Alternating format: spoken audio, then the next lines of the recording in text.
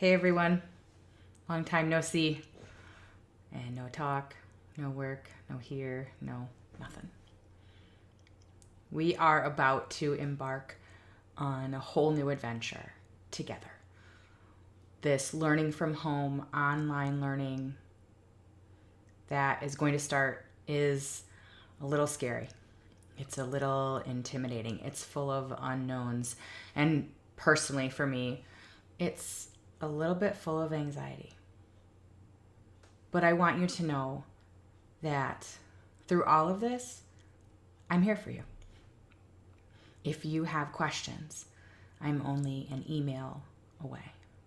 If you have concerns, if you have needs, wants, worries, anything at all, don't be afraid to reach out to me. To give you a general idea of what the rest of the year is going to look like, our first week we are going to be spending studying a little bit about engineering and paper airplanes and flight. You have a video and an assignment, and those all get turned into me via Google Classroom, or if you are working from a packet, we will figure out a way to get those from you. After this week is over, for the rest of the semester, which is 6 weeks, you will be working on one long-term project that will have different components that are due every single week. It is important to me that what you do does not feel like and is not busy work.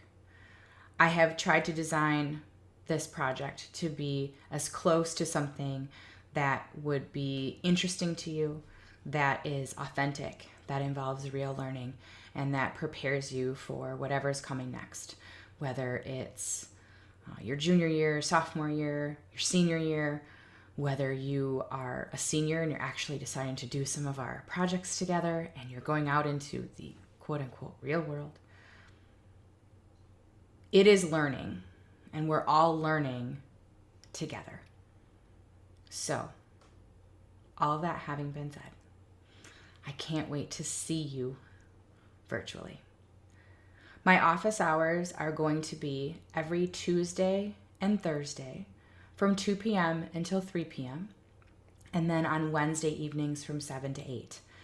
I know not all of you have the ability to be online at that time.